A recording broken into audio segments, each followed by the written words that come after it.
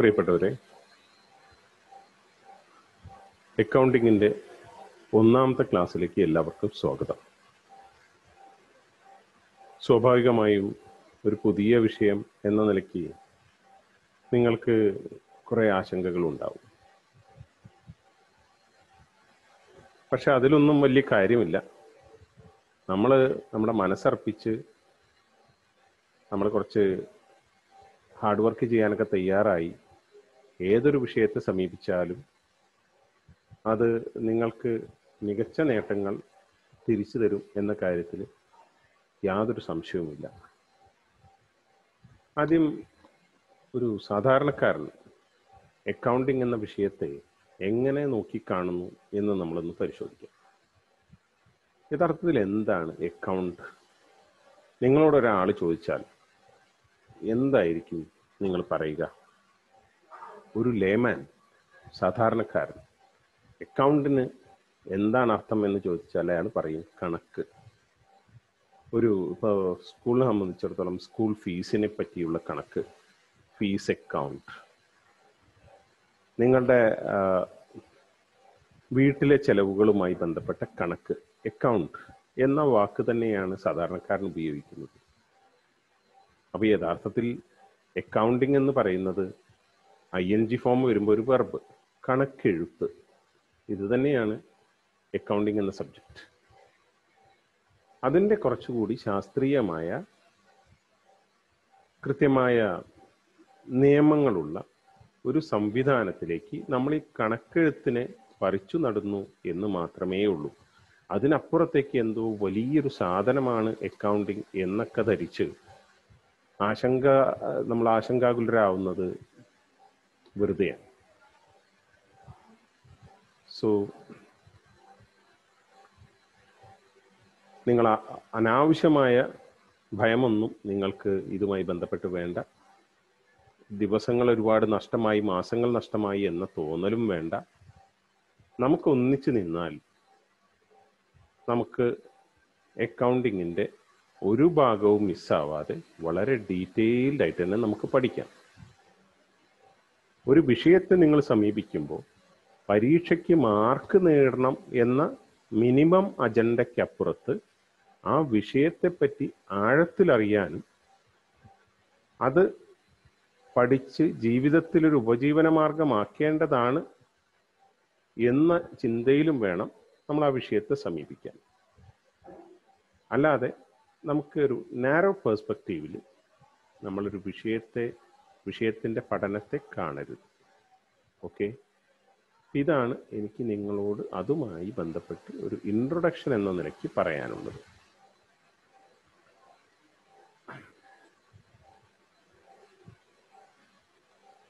So നമ്മുടെ ഒന്നാമത്തെ ചാപ്റ്ററിൻ്റെ പേര് ഇൻട്രൊഡക്ഷൻ ടു അക്കൗണ്ടിങ് എന്നാണ്.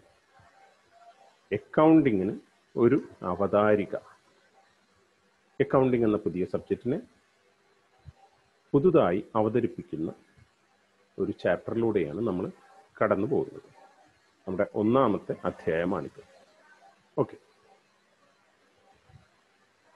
നോക്കൂ, എന്താണ് ഇതിൽ എഴുതിയിട്ടുള്ളത്? A person should not sleep at night until the debits equals the credits. Luca Pacioli. ഇപ്പൊ ഇൻവെർട്ടഡ് കോമയിലാണ്, ഒരാൾ പറഞ്ഞതാണ്, ഒരാളുടെ കോട്ട്സ് ആണ്. A person should not sleep at night until the debits equal the credits. ഒരു വ്യക്തി ഉറങ്ങാൻ പാടില്ല രാത്രി. ഏതുവരെ ഉറങ്ങാൻ പാടില്ല? ഡെബിറ്റ്സ് ക്രെഡിറ്റ്സിന് തുല്യമാകുന്നത് വരെ ഉറങ്ങാൻ പാടില്ല. ഇത് പറഞ്ഞതാരാണ്? ലൂക്ക പാസിയോളി എന്ന് പറയുന്ന ഒരു ഇറ്റാലിയൻ മാത്തമാറ്റിഷ്യൻ ആണ്. പക്ഷേ ഇത് ഗ്രാജുവലി എന്ത് സംഭവിച്ചു? അയാളൊരു മാത്തമാറ്റിഷ്യൻ എന്നത് സ്റ്റാറ്റസ് നിന്ന് അയാൾ മാറിയിട്ട് he became N accountant, an accounting expert, accounting master, and actually nowadays he is considered as the father of accounting. Luca Pacioli. The father of accounting. രണ്ട് ഇമേജസ് കാണാം, രണ്ടും ഒരാൾ തന്നെയാണ്. ഓക്കെ, ഇദ്ദേഹം യഥാർത്ഥത്തിൽ ഒരുപാട് കണ്ടെത്തലുകൾ നടത്തി എന്നൊന്നും പറയാനാവില്ല. വെനീസ് ഇറ്റലിയിലുള്ള ഒരു സ്ഥലമാണ്. വെനീസിൽ വ്യാപാരത്തിന് വളരെ പ്രസിദ്ധമായിട്ടുള്ളൊരു സ്ഥലമാണ്. 1500കളിലാണ് ഇദ്ദേഹത്തിൻ്റെ പ്രവർത്തനം കൂടുതലായി സജീവമായി നടക്കുന്നത്, പഠനം ഗവേഷണം ഒക്കെ നടക്കുന്നത്. അദ്ദേഹം ഈ വെനീസിലെ വ്യാപാരികളുടെ ഇടയിൽ നിലനിന്നിരുന്ന അക്കൗണ്ടിങ് പ്രാക്ടീസസ് മനസ്സിലാക്കുകയും അതിൻ്റെ മേന്മകൾ തിരിച്ചറിയുകയും അത് ലോകമെമ്പാടും എത്തിക്കുന്ന കാര്യത്തിൽ മുൻകൈയെടുക്കുകയും നല്ലൊരു പരിധിവരെ അതിൽ വിജയിക്കുകയും ചെയ്തു എന്നതുകൊണ്ടാണ് ഇദ്ദേഹത്തെ ദി ഫാദർ ഓഫ് അക്കൗണ്ടിങ് എന്ന് വിളിക്കപ്പെടുന്നത്. അപ്പം അദ്ദേഹം അക്കൗണ്ടൻസിന് കൊടുത്ത ഒരു ആഹ്വാനമാണ്, രാത്രി കിടന്നുറങ്ങുന്നതിന് മുൻപ് നിങ്ങളുടെ കണക്കുകൾ ശരിയാക്കി വെക്കുക എന്ന ആഹ്വാനമാണ് നമ്മൾ കണ്ടത്. അത് അക്കൗണ്ടിങ് സ്റ്റുഡൻസ് എന്ന നിലയ്ക്ക് നിങ്ങളോടുള്ളൊരു ആഹ്വാനം കൂടിയാണ്. അക്കൗണ്ടിങ് ലെസൺസ് പഠിച്ചതിന് ശേഷം നിങ്ങൾ ഉറക്കത്തിലേക്ക് പ്രവേശിക്കുക. Okay, now let us see what is accounting. എന്താണ് അക്കൗണ്ടിങ് എന്ന്, അതിൻ്റെ ഡെഫിനിഷൻസ്, മീനിങ്, ക്യാരക്ടറിസ്റ്റിക്സ്, ഇതിലൂടെയാണ് നമ്മൾ ഇന്ന് കടന്നു പോകുന്നത്. So we shall start our discussion. Accounting is the systematic process of identifying, recording, classifying, summarizing, interpreting, and communicating financial information to users. Accounting shows the profit earned or loss incurred during the accounting period. It also displays the value and nature of assets, liabilities, and capital. ഇതിലെ first sentence ആണ് എന്താണ് accounting എന്ന ചോദ്യത്തിനുള്ള guide lines provide ചെയ്യുന്ന പ്രധാനപ്പെട്ട sentence. അതാണ് നിങ്ങൾ ശരിക്കും പഠിക്കേണ്ടത്. Accounting is the systematic process of identifying. Process എന്ന് പറയുന്നത് എന്താ? പ്രക്രിയ. എന്താണ് പ്രക്രിയ? എ സീരീസ് ഓഫ് ആക്ഷൻസ്, പ്രവർത്തികളുടെ ഒരു ശൃംഖല, അതിനാണ് പ്രോസസ്സ്. സിസ്റ്റമാറ്റിക് എന്ന് പറഞ്ഞാൽ എന്തർത്ഥം? സിസ്റ്റമാറ്റിക് ഒരു കൃത്യമായ സംവിധാനത്തോട് കൂടിയത്. ഐഡൻറ്റിഫൈങ് തിരിച്ചറിയുക, റെക്കോർഡിംഗ് രേഖപ്പെടുത്തുക, ക്ലാസിഫൈങ് തരംതിരിക്കുക, സമ്മറൈസിങ് സംഗ്രഹിക്കുക, ഇൻ്റർപ്രറ്റിംഗ് വിവരിക്കുക, കമ്മ്യൂണിക്കേറ്റിംഗ് ഒരു വ്യക്തി മറ്റൊരു വ്യക്തിക്ക് ആശയവിനിമയം നടത്തുക. എന്തിനെക്കുറിച്ചുള്ള ആശയവിനിമയമാണ് നടത്തുന്നത്? ഫിനാൻഷ്യൽ ഇൻഫർമേഷൻ, സാമ്പത്തിക വിവരങ്ങൾ. ആരെയാണ് അറിയിക്കുന്നത്? യൂസേഴ്സ്. യൂസേഴ്സ് എന്ന് പറയുന്നത് ആരാണ്? those who use accounting or those who use accounting records. ഇതാണ് അർത്ഥം. അപ്പം ഇതെല്ലാം കൂടി ചേർന്ന് നിൽക്കുന്ന ഒരു സിസ്റ്റമാറ്റിക് ആയിട്ടുള്ള പ്രക്രിയയ്ക്കാണ് നമ്മൾ അക്കൗണ്ടിങ് എന്ന് വിളിക്കുന്നത്. Process of identifying, recording, classifying, summarising, interpreting and communicating financial information to users. ഇനി അക്കൗണ്ടിങ് എന്താണ് നമുക്ക് കാണിച്ചു തരുന്നത്? മെയിൻലി ഒരുപാട് കാര്യങ്ങൾ കാണിച്ചു തരുന്നുണ്ട്. മെയിൻലി എന്തിനാണ് കണക്കുകൾ രേഖപ്പെടുത്തുന്നതെന്ന് ചോദിച്ചാൽ അപ്പോഴും ഒരു ലേമാൻ പറയുക എന്തായിരിക്കും? ലാഭവും നഷ്ടവും കണ്ടെത്താനാണ്, അല്ലെങ്കിൽ ലാഭമാണോ ഉള്ളത് അല്ല നഷ്ടമാണോ ഉള്ളത് എന്ന് മനസ്സിലാക്കാനാണ്.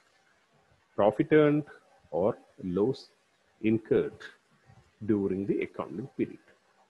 ഒരു സാമ്പത്തിക വർഷത്തിൽ ലാഭമാണോ നേടിയിട്ടുള്ളത്, നഷ്ടം സഹിക്കുക, ഇൻകർ ചെയ്യാൻ സഹിക്കുക, സഫർ ചെയ്യുക, ലോസ് സഫർ ചെയ്യാണോ ചെയ്തത് എന്ന് മനസ്സിലാക്കാൻ.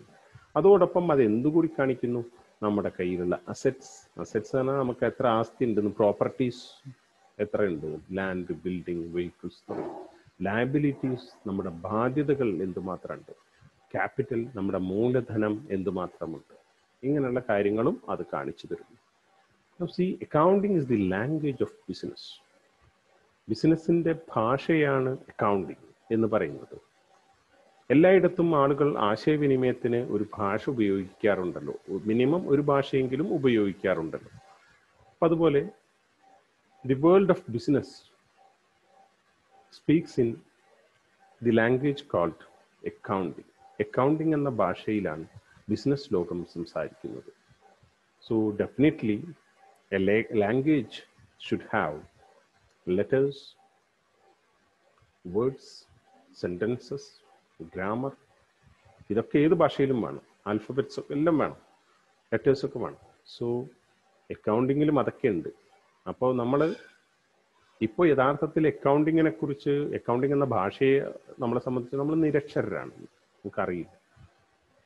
So we have to start from alphabets, അല്ലേ? അക്ഷരങ്ങളിൽ നിന്ന് നമ്മൾ തുടങ്ങണം. നമുക്ക് 0 നമ്മൾ തുടങ്ങുന്നു, നമ്മൾ 100-ലേക്ക് എത്തും. ഓക്കെ, ആ കോൺഫിഡൻസോട് കൂടി നമ്മൾ തുടങ്ങണം. സോ ആ മുകളിൽ പറഞ്ഞ പ്രോസസ്സാണ് ഒന്നുകൂടി ഒന്ന് എക്സ്പ്ലെയിൻ ചെയ്തിട്ടുള്ളത്. അവിടെ നിന്ന് സ്പെസിഫിക് ആയി ഒന്നുകൂടി എടുത്ത് കാണിക്കുന്നു. ഐഡൻറ്റിഫൈങ് ഫിനാൻഷ്യൽ ട്രാൻസാക്ഷൻസ്, ബിസിനസ് ഇടപാടുകൾ, സാമ്പത്തിക ഇടപാടുകൾ തിരിച്ചറിയുന്നു. റെക്കോർഡിംഗ് ഇറ്റ്, അത് രേഖപ്പെടുത്തുന്നു. ക്ലാസിഫൈങ് റെക്കോർഡഡ് ഈവൻസ്, നമ്മൾ രേഖപ്പെടുത്തിയ ഈവൻസിനെ തരംതിരിക്കുന്നു.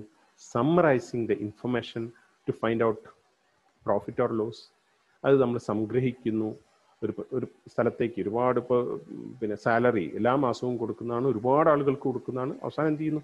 സാലറി എന്ന ഇനത്തിൽ ആകെ എത്ര രൂപ ചിലവായി അതിനെ സമ്മറൈസ് ചെയ്ത് നമ്മൾ ചിലപ്പോൾ 12 മാസവും കൊടുത്തിട്ടുണ്ട്, 100 കണക്കിന് അല്ലെങ്കിൽ 1000-കണക്കിന് ആളുകൾക്ക് കൊടുത്തിട്ടുണ്ട്. പക്ഷെ അവസാനം അത് നമ്മൾ സമ്മറൈസ് ചെയ്തിട്ട് ഒരു ജസ്റ്റ് ഒരു ഒറ്റ വേർഡ് ആക്കുന്നു. എന്താണ് വേർഡ്? സാലറി. സാലറി അക്കൗണ്ട്, സാലറിയെ കുറിച്ചുള്ള കണക്ക്. അത് ഒറ്റ എമൗണ്ട് ആക്കുന്നു. ഒരുപാട് ആളുകൾക്ക് കൊടുത്താണെങ്കിലും അതെല്ലാം കൂടി ചേർത്ത് ഒറ്റ എമൗണ്ട് ആക്കുന്നു. അങ്ങനെ സംഗ്രഹിക്കുക എന്ന് പറയുന്നത്. എന്തിനു വേണ്ടി അത് ചെയ്യുന്നത്? ഇതുപോലുള്ള ഒരുപാട് ഐറ്റംസിനെ ചേർത്ത് വെച്ച് നമ്മൾ ലാഭമാണോ നഷ്ടമാണോ ഉള്ളതെന്ന് തിരിച്ചറിയുന്നു, മനസ്സിലാക്കുന്നു. ഇന്റർപ്രറ്റിംഗ് ദ റിസൾട്ട്സ്, നമ്മൾ ആളുകൾക്ക് വിവരിച്ചു കൊടുക്കുന്നു എന്താണ് നമ്മുടെ ബിസിനസ്സിൽ സംഭവിക്കുന്നത്. ലാഭമാണോ നമ്മൾ ഉണ്ടാക്കുന്നത്, നഷ്ടമാണോ ഉണ്ടാക്കുന്നത്, നമുക്ക് എത്രമാത്രം പ്രോപ്പർട്ടീസ് ഉണ്ട്, നമുക്ക് എന്തുമാത്രം ബാധ്യതകളുണ്ട്, നമ്മുടെ മൂലധനം എത്രയാണ്, തുടങ്ങിയ കാര്യങ്ങൾ നമ്മൾ ആളുകൾക്ക് വിശദമായി കൊടുക്കുന്നു. Then communicating it to users, ആളുകളിലേക്ക് ആ വിവരങ്ങൾ ഏറ്റവും അവർക്ക് മനസ്സിലാവുന്ന രീതിയിൽ ആളുകളെ അത് അറിയിക്കുകയും ചെയ്യും. സോ ലാംഗ്വേജിൻ്റെ മെയിൻ പേർപ്പസ് എന്താണ്? നമ്മൾ അവസാനം കണ്ടതാണ്, കമ്മ്യൂണിക്കേറ്റിംഗ്. ഏറ്റവും യൂസ്ഫുൾ ആയിട്ടുള്ള ഇൻഫർമേഷൻ ആളുകളിലേക്ക് അവർക്ക് മനസ്സിലാവുന്ന രീതിയിൽ എത്തിക്കുക എന്നുള്ളതാണ്. അക്യുറേറ്റ് ആയിട്ടുള്ള ഇൻഫർമേഷൻ ആയിരിക്കണം നമ്മൾ കൊടുക്കേണ്ടത്. ഓക്കെ, നമ്മൾ കണ്ടത് അക്കൗണ്ടിങ്ങിൻ്റെ ഒരു മീനിങ് ആണ്. Now let us see the definition. എന്താണ് ഈ ഡെഫിനിഷൻ? പലപ്പോഴും നിങ്ങൾ ഒരുപാട് ഡെഫിനിഷൻ പഠിച്ച ആളുകളാണ് നിങ്ങൾ. എന്താണ് യഥാർത്ഥത്തിൽ ഡെഫിനിഷൻ എന്ന് പറയുന്നത്? ഡെഫിനിഷൻ എന്ന് പറയുന്നത് ഒരു സിസ്റ്റമാറ്റിക് ആയിട്ടുള്ള explanation. Explanation about A person, A place, A phenomenon, A concept, എന്ത് വേണേ എന്തിനെക്കുറിച്ചുള്ള വിവരണവും ആവാം, എക്സ്പ്ലനേഷനും ആവാം. പക്ഷെ ആ വിവരണത്തിൽ നമ്മൾ എന്തിനെക്കുറിച്ചാണോ ഡിഫൈൻ ചെയ്യുന്നത് അതിനെക്കുറിച്ചുള്ള കൃത്യമായിട്ടുള്ള വിവരങ്ങൾ ഉണ്ടായിരിക്കണം. ഓക്കെ, അപ്പോൾ നോക്കൂ, അപ്പോൾ ആ മിക്കവാറും ഒട്ടുമിക്ക എല്ലാ പ്രത്യേകതകളും കൂടി ഒത്തുചേർന്ന ഒരു വിവരണത്തിനാണ് നമ്മൾ യഥാർത്ഥത്തിൽ ഡെഫിനിഷൻ എന്ന് പറയുന്നത്. ഒരു അക്കൗണ്ടിങ് ക്ലാസ്സിൽ പറയേണ്ടതല്ല, എങ്കിലും മനസ്സിലാവാത്ത ആരെങ്കിലും ഉണ്ടെങ്കിൽ, ഇപ്പോൾ മലയാളം മീഡിയത്തിൽ നിന്ന് വന്ന ആളുകളൊക്കെ ഉണ്ടാവാം, അപ്പോൾ അവർക്ക് വേണ്ടി ഒന്ന് ആവർത്തിച്ച് പറഞ്ഞു എന്ന് മാത്രമേ ഉള്ളൂ. So, according to American Institute of Certified Public Accountants, ഈ അക്കൗണ്ടിങ്ങിൻ്റെ ലോകത്ത് ഏറ്റവും ഡോമിനേറ്റ് ചെയ്ത് നിൽക്കുന്ന അവരുടെ ഗൈഡ് ലൈൻസിനാണ് ലോകമെമ്പാടുമുള്ള അക്കൗണ്ടിങ് പ്രാക്ടീഷണേഴ്സ് ഭയങ്കര പ്രാധാന്യം കൊടുക്കുന്നത്, അക്കൗണ്ടിങ് സ്റ്റുഡൻസ് ഭയങ്കര പ്രാധാന്യം കൊടുക്കുന്നത്. അപ്പോൾ അവർ നൽകിയിട്ടുള്ളൊരു ഡെഫിനിഷനാണ്, accounting is the art of recording, classifying and summarising in a significant manner and in terms of money, transactions and events which are in part at least of a financial character and interpreting the results thereof. So നമ്മൾ നേരത്തെ പറഞ്ഞതിനെ കുറച്ചുകൂടി ഒന്ന് വിശദമാക്കി എന്നതിലേ ഉള്ളൂ, art of കല. So നിങ്ങൾ നേരത്തെ എന്താ പറഞ്ഞത്? നമ്മൾ ആക്ച്വലി നിങ്ങൾ പഠിക്കാൻ പോകുന്നത് യഥാർത്ഥത്തിൽ ഒരു ഭാഷയാണെന്ന് നമ്മൾ കണ്ടു. A language used in the world of business നമ്മൾ നേരത്തെ പറഞ്ഞു. അപ്പോൾ ആ ഭാഷ മാത്രമല്ല, it's an art, it's an art to. ഒരു കലയും കൂടിയാണ്. രേഖപ്പെടുത്തലിൻ്റെ കല, തരംതിരിക്കലിൻ്റെ കല, സംഗ്രഹിക്കലിൻ്റെ കല, ഇൻ എ സിഗ്നിഫിക്കൻറ്റ് മാനർ, ഏറ്റവും മികച്ച രീതിയിൽ. And in terms of money, അതതിൻ്റെ ഏറ്റവും സവിശേഷമായൊരു പ്രത്യേകതയാണ്. Accounting information R expressed in terms of money. പണത്തിൻ്റെ മൂല്യത്തിലാണ് അക്കൗണ്ടിങ് ഇൻഫർമേഷൻ രേഖപ്പെടുത്തുക. പണത്തിൻ്റെ മൂല്യത്തിൽ രേഖപ്പെടുത്താൻ പറ്റുന്ന അല്ലെങ്കിൽ രേഖപ്പെടുത്തുന്ന ഒരു ഇൻഫർമേഷനും, പണത്തിൻ്റെ മൂല്യത്തിലല്ലാതെ രേഖപ്പെടുത്തുന്ന ഒരു ഇൻഫർമേഷനും അക്കൗണ്ട് ബുക്കിൽ ഇടമില്ല. അപ്പോൾ അക്കൗണ്ട് ബുക്കിൽ ഇടം കണ്ടെത്തുന്ന എല്ലാ ഇൻഫർമേഷൻ്റെയും ഒരു യുണിക് ഫീച്ചർ എന്തായിരിക്കും? അത് in terms of money express ചെയ്യുന്നതാണ് എന്നതാണ്. Transactions and events which are in part at least of financial character. ഭാഗികമായെങ്കിലും സാമ്പത്തിക സ്വഭാവമുള്ളതായിരിക്കണം, മിനിമം. അതെങ്കിലും അപൂർണമായ രീതിയിലായിരിക്കണം എന്നുള്ളതാണ്. പക്ഷെ ഭാഗികമായെങ്കിലും സാമ്പത്തിക സ്വഭാവമുള്ള ഒരു ഇൻഫർമേഷനോ ഒരു ഈവൻറ്റോ ഓർ ട്രാൻസാക്ഷനോ നമുക്ക് രേഖപ്പെടുത്താൻ സാധിക്കുകയുള്ളൂ. And interpreting the results there of. അങ്ങനെ നമ്മൾ രേഖപ്പെടുത്തുമ്പോൾ, നമ്മൾ അനലൈസ് ചെയ്യുന്ന സമയത്ത്, നമ്മളത് ക്ലാസിഫൈ ചെയ്യുമ്പോൾ, സമ്മറൈസ് ചെയ്യുമ്പോൾ അവസാനം നമുക്കൊരു ഔട്ട്പുട്ട് കിട്ടും. ആ ഔട്ട്പുട്ട് നമ്മളതിൻ്റെ യൂസേഴ്സിന് ഇൻ്റർപ്രറ്റ് ചെയ്യുന്നു അല്ലെങ്കിൽ കമ്മ്യൂണിക്കേറ്റ് ചെയ്ത് കൊടുക്കുന്നു. So that is the definition of account. So one more definition. ഈ വാക്കുകൾ എൻ്റെ ഇടയിലുള്ള കോമകൾ, കോളൻ, സെമി കോളൻ, ഇതൊക്കെ നിങ്ങൾക്ക് ചിലപ്പോൾ കോംപ്ലിക്കേഷൻ ഉണ്ടാക്കുമെങ്കിൽ ഒരു കുറച്ചും കൂടി സിമ്പിളായ മറ്റൊരു ഡെഫിനിഷൻ.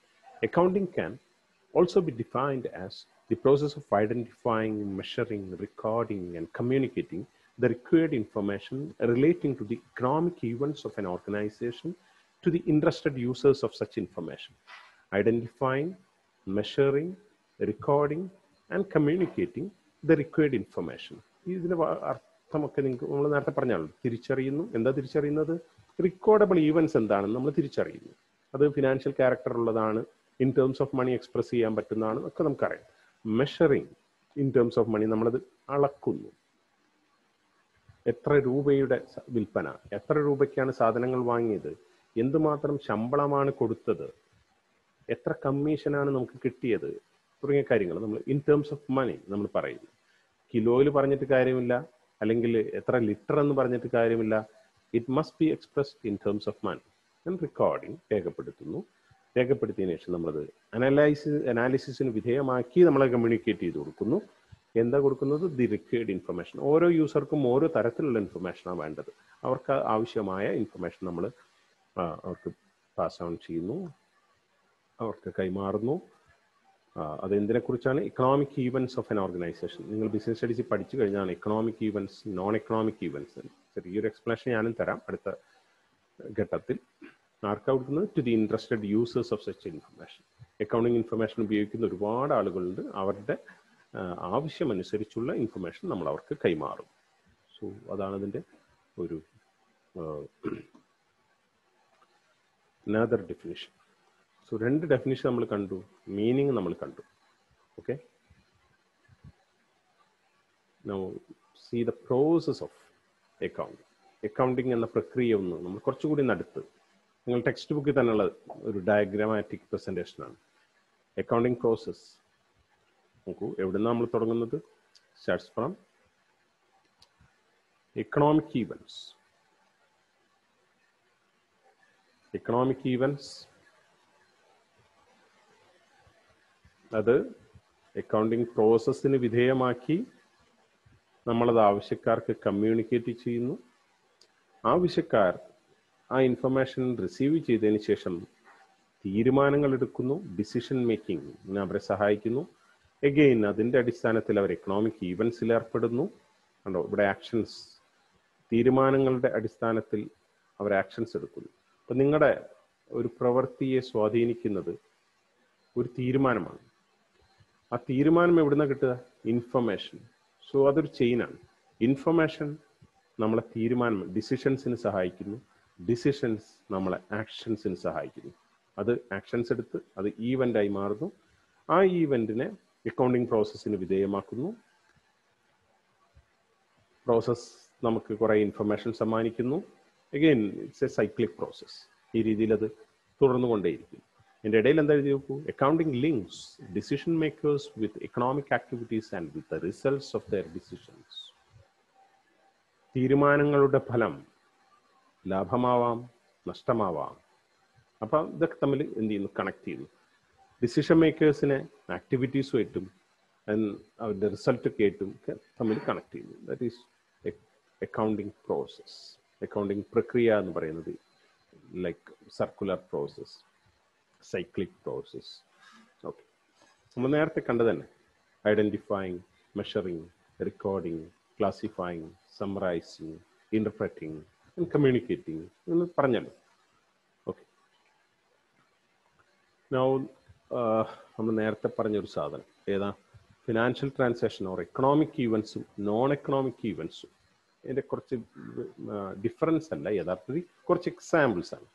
ഫിനാൻഷ്യൽ ട്രാൻസാക്ഷൻ നോക്കൂ. ഫിനാൻഷ്യൽ ട്രാൻസാക്ഷൻ്റെ പ്രത്യേകത എന്തായിരിക്കും?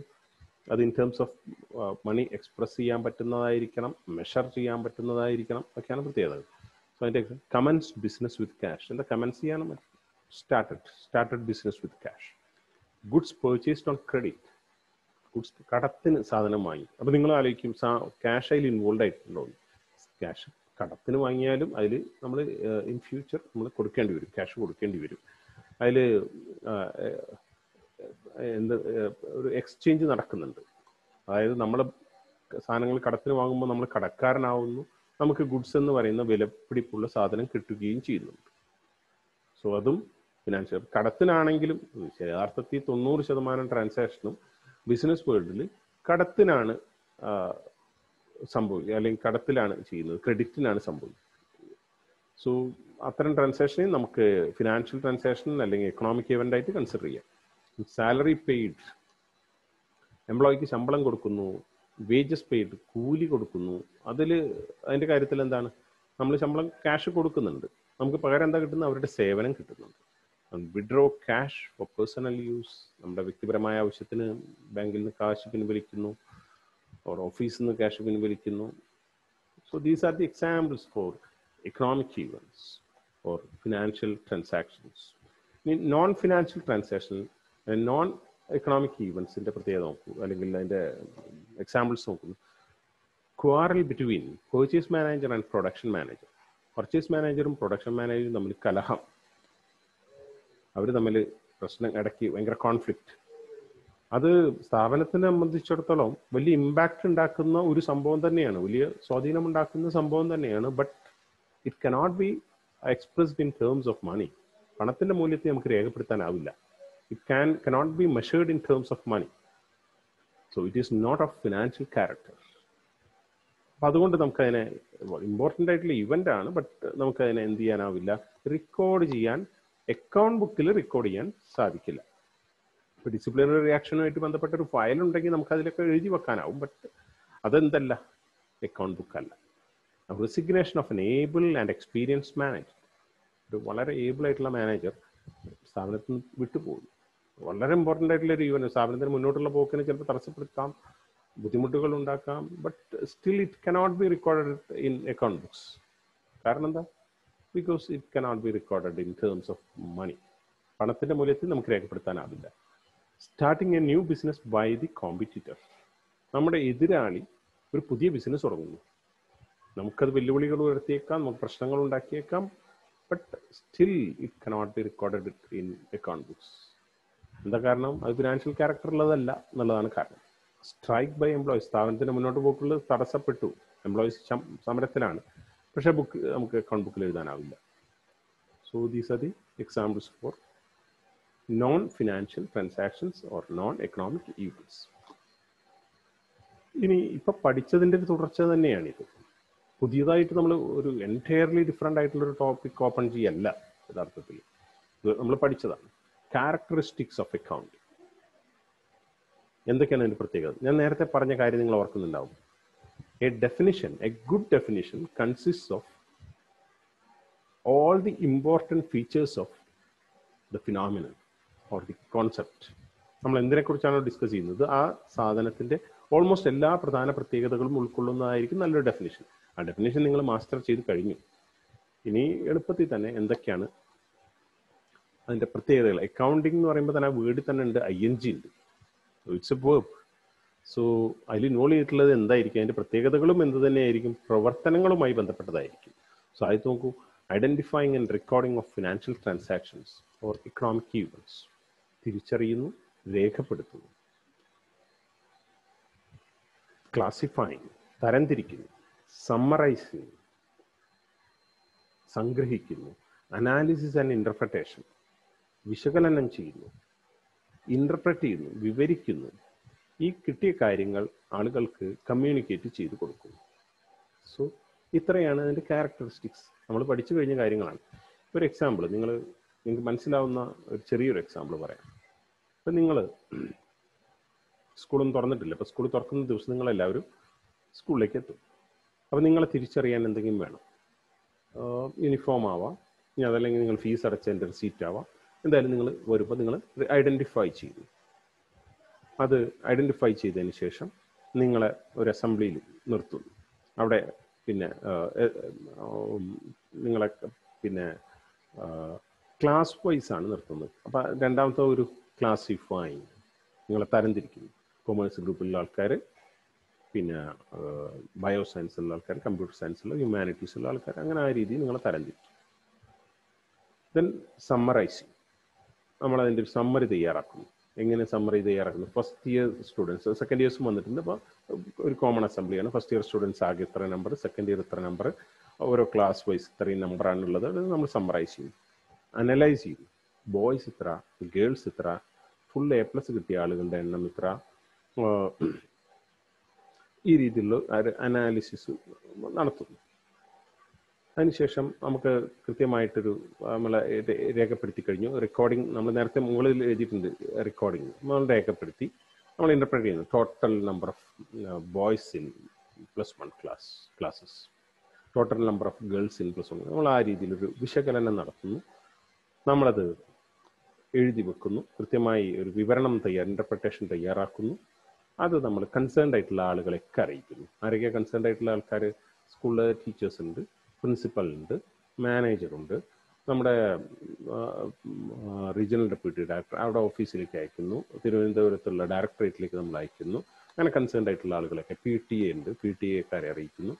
അവർ എല്ലാവർക്കും ഓരോരുത്തർക്കും വ്യത്യസ്ത രീതിയിലുള്ള നമ്പറുകൾ വേണ്ടി വരും. ഇപ്പോൾ പിന്നെ ഒരു വളണ്ടറി ഓർഗനൈസേഷനിലെ ആൾക്കാർക്ക് വേണ്ട SPC-യിൽ മുന്നേ വർക്ക് ചെയ്തിട്ടുള്ള അല്ലെങ്കിൽ SPC-യിലെ മെമ്പേഴ്സ് മുന്നേ ഉണ്ടായിരുന്ന ആളുകൾ എത്ര, സ്കൗട്ട്സ് ആൻഡ് ഗൈഡ്സിൽ ഉണ്ടായിരുന്നവർ എത്ര, ഇങ്ങനെ നമ്പർ ആയിരിക്കുന്നുണ്ട്. അപ്പോൾ ആ രീതിയിൽ ആവശ്യമുള്ള വിവരം ഓരോരുത്തർക്കും പിന്നെ അവരുടെ തീരുമാനമെടുക്കലിന്, ഡിസിഷൻ മേക്കിങ്ങിന് സഹായിക്കുന്ന വിവരം അവർക്ക് കൈമാറുക എന്നുള്ളതാണ്. ഒരു സിമ്പിളായിട്ടുള്ളൊരു എക്സ്പ്ലനേഷൻ തന്നു എന്ന് മാത്രമേ ഉള്ളൂ പിന്നെ ഈ പ്രക്രിയകളുമായിട്ട് പരിചയപ്പെടാൻ. ഇത് നമ്മുടെ അക്കൗണ്ടിങ്ങിൻ്റെ വേൾഡിലേക്ക് വരുമ്പോൾ ഇതിന് വ്യത്യസ്തമായ മാനങ്ങളാണുള്ളത്, നമ്മൾ നേരത്തെ പറഞ്ഞത്. പിന്നെ അതിൽ കുറച്ച് terms, balance sheet, report, expense records, അക്കൗണ്ടിങ്ങിൻ്റെ ചുറ്റും കാണുന്നത് അക്കൗണ്ടിങ്ങുമായി ബന്ധപ്പെട്ട കുറച്ച് ടേംസ് ആണ്. അവിടെ ഉപയോഗിക്കുന്ന ചില വാക്കുകൾ. ക്യാരക്ടറിസ്റ്റിക്സ് ഓഫ് അക്കൗണ്ടിങ്, അതിനെക്കുറിച്ചാണല്ലോ നമ്മൾ പറയുന്നത്. ക്യാരക്ടറിസ്റ്റിക്സ് എന്ന് പറയുമ്പോൾ പ്രത്യേകതകൾ. അക്കൗണ്ടിങ് എന്ന് പറയുന്ന പ്രക്രിയയിൽ ഇൻവോൾവ് ചെയ്തിട്ടുള്ള ആക്ടിവിറ്റീസ് ആണ് അതിൻ്റെ പ്രത്യേകതകൾ, വേറെ ഒന്നുമല്ല. അതിൻ്റെ നിറം വെളുപ്പാണെന്നോ കറുപ്പാണെന്നോ, അതിന് 7 അടി പൊക്കം, 6 അടി പൊക്കമുണ്ടെന്നോ, അല്ലെങ്കിൽ 90 കിലോഗ്രാം വെയിറ്റ് ഉണ്ടെന്നോ എന്നുള്ളതല്ല അതിൻ്റെ പ്രത്യേകത. ഒരു പ്രക്രിയയുടെ പ്രത്യേകത എന്ന് പറയുമ്പോൾ അതിൽ ഇൻവോൾവ് ചെയ്തിട്ടുള്ള ആക്ടിവിറ്റീസ് എന്തൊക്കെയാണെന്നാണ്. സോ ഒന്നാമത്തത് identifying and recording of financial transactions. Those transactions and events which can be measured in terms of money only are recorded in the books of accounts. All other events cannot find a place in the account books. നമ്മൾ നേരത്തെ പറഞ്ഞു കഴിഞ്ഞ കാര്യങ്ങളല്ലേ, repetition ബോറടി ഉണ്ടാക്കും എന്നുള്ളതുകൊണ്ട് ആവർത്തിക്കുന്നില്ല. അപ്പോൾ എങ്ങനെയുള്ള transaction എന്ന് പറഞ്ഞാൽ ഇടപാടുകൾ. നിങ്ങൾ ഒരു ഷോപ്പിൽ പോയി ഒരു സാധനം വാങ്ങുന്നു, ഇറ്റ്സ് എ ട്രാൻസാക്ഷൻ. നിങ്ങൾ ആസ് എ ബിസിനസ് മാൻ നിങ്ങളുടെ സാധനം വിൽക്കുന്നു, ഇറ്റ്സ് ഓൾസോ ട്രാൻസാക്ഷൻ. നിങ്ങൾ നിങ്ങളുടെ എംപ്ലോയിക്ക് സാലറി കൊടുക്കുന്നു, നിങ്ങൾ പിന്നെ ഒഫീഷ്യലായ ഒരു കാര്യത്തിന് വേണ്ടി ട്രാൻസ്പോർട്ടേഷൻ ചാർജസ് ഉണ്ട്, ഷോപ്പിലേക്ക് സ്റ്റേഷനറി ഐറ്റംസ് വാങ്ങുന്നു, എല്ലാം പർച്ചേസ്. പിന്നെ നിങ്ങൾ വാങ്ങിയ സാധനങ്ങൾ ചിലപ്പോൾ കേടെന്ന് കണ്ട് നിങ്ങൾ തിരിച്ചു കൊടുക്കുന്നു. നിങ്ങൾ ഓഫീസിൻ്റെ ഫങ്ഷനിങ്ങിന് വേണ്ടി നിങ്ങൾ ഇലക്ട്രിസിറ്റി ബില്ല് അടയ്ക്കുന്നു, വാട്ടർ ചാർജസ് അടയ്ക്കുന്നു, ഓഡിറ്റ് ഫീ അടയ്ക്കുന്നു. ഇങ്ങനെയുള്ളതെല്ലാം എന്താണ്? ട്രാൻസാക്ഷൻസ് ആണ്. പണത്തിൻ്റെ മൂല്യത്തിൽ രേഖപ്പെടുത്താൻ പറ്റുന്ന എല്ലാ ഈവൻസും ട്രാൻസാക്ഷൻസ് ആണ്. അത് മാത്രമേ നമുക്ക് റെക്കോർഡ് ചെയ്യാൻ സാധിക്കുകയുള്ളൂ. മറ്റ് ഒരു ഈവൻറ്റും അക്കൗണ്ട് ബുക്കിൽ ഇടം പിടിക്കില്ല എന്നോർക്കുക. ഇനി രണ്ടാമത്തെ പ്രത്യേകത ക്ലാസിഫൈങ്, തരംതിരിക്കൽ. ഞാൻ പറഞ്ഞല്ലോ നിങ്ങളെ ബയോസയൻസിൻ്റെ ക്ലാസ്സിലേക്ക് മാറ്റി, നിങ്ങളെ കൊമേഴ്സിൻ്റെ ക്ലാസ്സിലേക്ക് മാറ്റി, ഹ്യൂമാനിറ്റി തന്നെയാണ് ക്ലാസ് എന്നുള്ള വേർഡ് തന്നെ അതിലുണ്ട്, ക്ലാസ്സിലേക്ക് മാറ്റുന്നു. അപ്പോൾ എങ്ങനെയാണ് നിങ്ങളെ പിന്നെ എങ്ങനെയാണ് നിങ്ങൾ കൊമേഴ്സിൻ്റെ ക്ലാസ്സിലേക്ക് നിങ്ങളെ മാറ്റുന്നത്? നിങ്ങൾ പിന്നെ 5.5 അടി ഹൈറ്റുള്ള ആൾക്കാരെ മുഴുവൻ മാറ്റാണോ? അല്ല, ഒരു സിമിലാരിറ്റി നിങ്ങൾക്കുണ്ട്. എന്താ സിമിലാരിറ്റി? നിങ്ങൾ കൊമേഴ്സ് ഗ്രൂപ്പാണ് ഓപ്റ്റ് ചെയ്തത് എന്നതാണ് നിങ്ങളുടെ സിമിലാരിറ്റി. അതിൻ്റെ അടിസ്ഥാനത്തിൽ അതേപോലെ ഒരു സിമിലർ സ്വഭാവം കാണിക്കുന്ന ഐറ്റത്തിനെ, എക്സ്പെൻസിനെ മുഴുവൻ ഒരു സ്ഥലത്തേക്ക് അല്ലെങ്കിൽ അസറ്റ്സിന് മുഴുവൻ ഒരു സ്ഥലത്തേക്ക്, ആ രീതിയിൽ class. After recording the transactions in subsidiary book or journal proper. ഈ വാക്കുകൾ കണ്ട് നിങ്ങൾ ഇപ്പോൾ ഭയപ്പെടേണ്ട, ആശങ്കാകുലരാവേണ്ട, ഇതൊക്കെ നിങ്ങൾ പഠിക്കും. ട്രാൻസാക്ഷനെ ഒരു അക്കൗണ്ട് ബുക്കിൽ, ഒരു സ്പെഷ്യലൈസ്ഡ് ആയിട്ടുള്ള ഒരു അക്കൗണ്ട് ബുക്കിൽ എഴുതുന്നു എന്ന് മാത്രമേ ഉള്ളൂ. The transactions are to B classified. Transaction നമ്മൾ തരംതിരിക്കേണ്ടതുണ്ട്. ക്ലാസിഫൈ ചെയ്യാനാണ് തരംതിരിക്കുക. Classification is the systematic analysis of the recorded data with a view to bring together items of a similar nature at one place. അപ്പോൾ എന്താണ് ഒരേ similar nature എന്ന് പറഞ്ഞാൽ എന്താ അർത്ഥം? Similar nature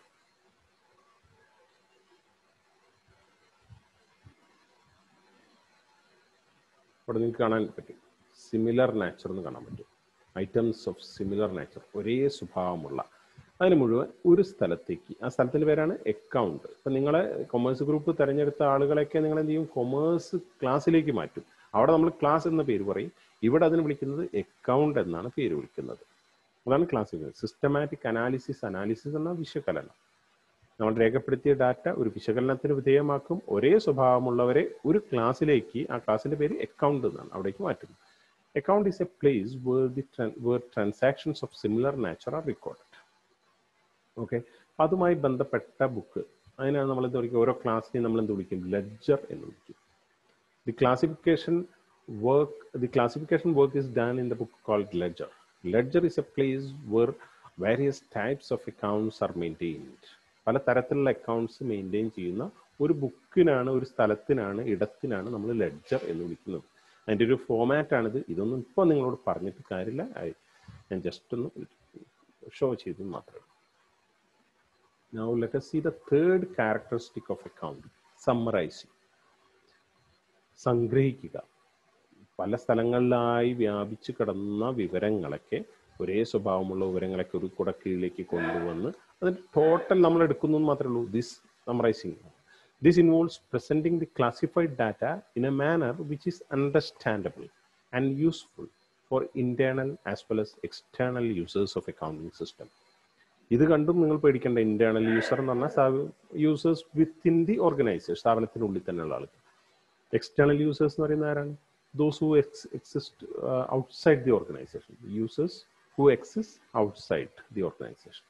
അപ്പോൾ അവർക്ക് പിന്നെ യൂസ്ഫുൾ ആയിട്ടുള്ള ഡാറ്റ അവർക്ക് മനസ്സിലാവുന്ന രീതിയിൽ, അണ്ടർസ്റ്റാൻഡബിൾ ആൻഡ് യൂസ്ഫുൾ ആയിട്ടുള്ള ഡാറ്റ അവർക്ക് കൊടുക്കും, അവരുടെ മുന്നിൽ പ്രസൻറ്റ് ചെയ്യും.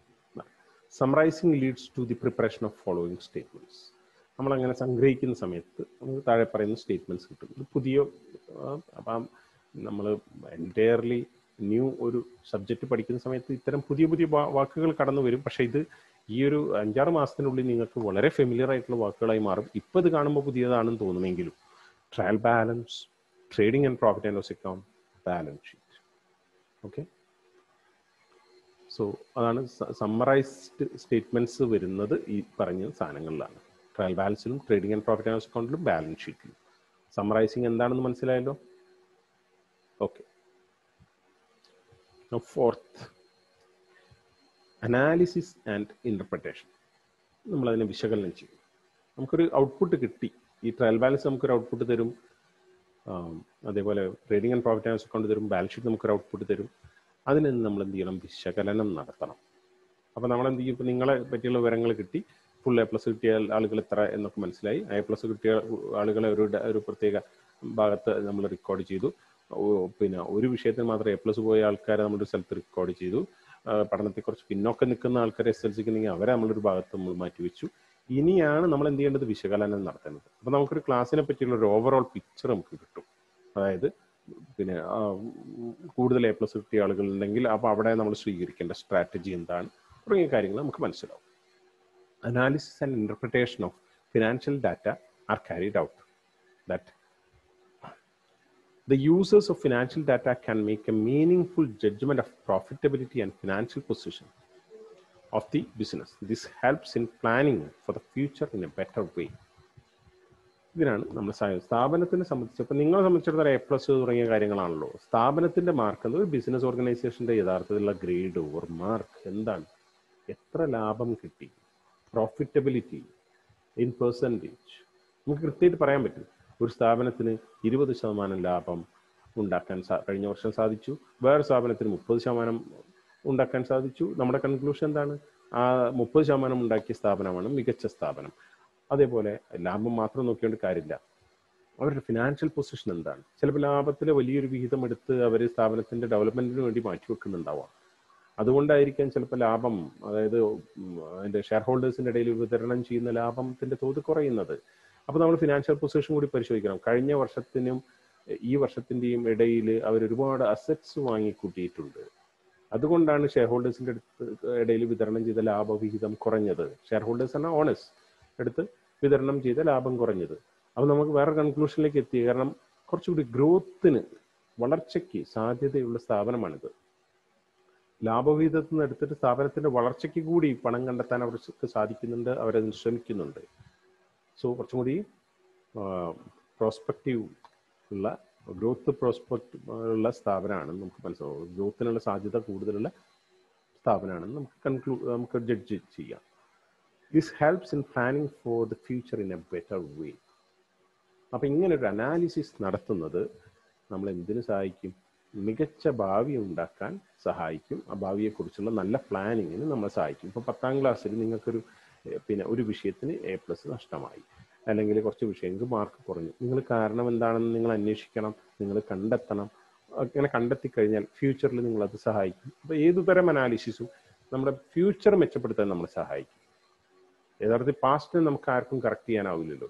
10ാം ക്ലാസ് ഇനി പോയി പരീക്ഷ പഠിച്ച് പാസ്സാകും ഇമ്പോസിബിൾ അല്ല, പക്ഷെ ബുദ്ധിമുട്ടാണ്.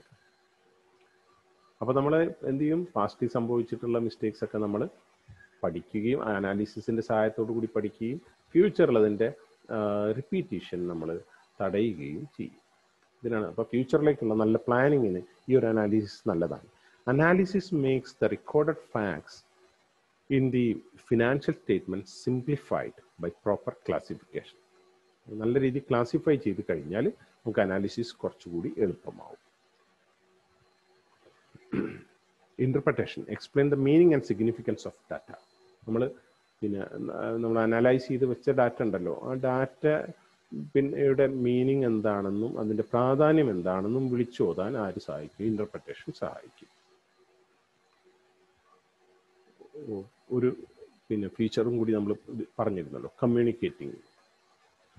Being A language, it is the most important responsibility of accounting.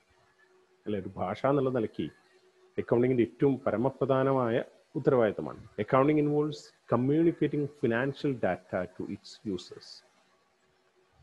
അത് യൂസേഴ്സ് എന്ന് പറയുന്നത് നമ്മൾ അറിയുന്ന ഒരു വേർഡ് തന്നെയാണല്ലോ, അക്കൗണ്ടിങ് ഉപയോഗിക്കുന്ന ആളുകൾ. അവർക്ക് കാര്യങ്ങൾ പറഞ്ഞു കൊടുക്കുക എന്നുള്ളതാണ്. Users include owners, managers, employees, investors, creditors etcetera. Creditor ആരാണ്? കൂട്ടത്തിൽ നിങ്ങൾക്ക് പരിചയമല്ലാത്തൊരു വീട് അതേ ഉണ്ടാവുള്ളൂ. നമുക്ക് കടം തന്ന ആളുകളെ, നമുക്ക് പണം കടം തന്ന ആളുകളെയാണ് ക്രെഡിറ്റേഴ്സ് എന്ന് വിളിക്കുന്നത്. ചില സമയത്ത് നമുക്ക് സാധനങ്ങൾ നമ്മൾ കടത്തിന് വാങ്ങുമ്പോൾ ആരുടെ അടുത്താണോ കടത്തിന് വാങ്ങിയത് അവരും ക്രെഡിറ്ററാണ്. The accounting information must be provided in time and presented to the users so that appropriate decisions may be taken at the right time. കൃത്യസമയത്ത് നമ്മൾ ഈ അക്കൗണ്ടിങ് ഇൻഫർമേഷൻ, ആരാണോ അക്കൗണ്ടിങ് ഇൻഫർമേഷൻ യൂസ് ചെയ്യുന്നത് അവരുടെ അടുത്തേക്ക് എത്തിക്കണം. എന്നാലേ അവർക്ക് ഏറ്റവും അനുയോജ്യമായ അപ്രോപ്രിയേറ്റ് ആയിട്ടുള്ള തീരുമാനങ്ങൾ in time or right time എടുക്കാൻ അവർക്ക് സാധിക്കുകയുള്ളൂ. ഓക്കെ, അതാണ് 5ാമത്തെ ക്യാരക്ടറിസ്റ്റിക്. സോ നമ്മുടെ ആദ്യത്തെ അക്കൗണ്ടിങ്ങിൻ്റെ ക്ലാസ് നമ്മളിവിടെ അവസാനിക്കും. കാര്യങ്ങൾ ഏകദേശമൊക്കെ മനസ്സിലായിട്ടുണ്ടാവുന്നു. ഇനി നിങ്ങൾക്ക് ഞാൻ വീണ്ടും ആവർത്തിക്കുന്നത് മീനിങ്ലെസ് ആണല്ലോ, കാരണം നിങ്ങൾക്കിത് വീണ്ടും കാണാം. So for the time being, goodbye.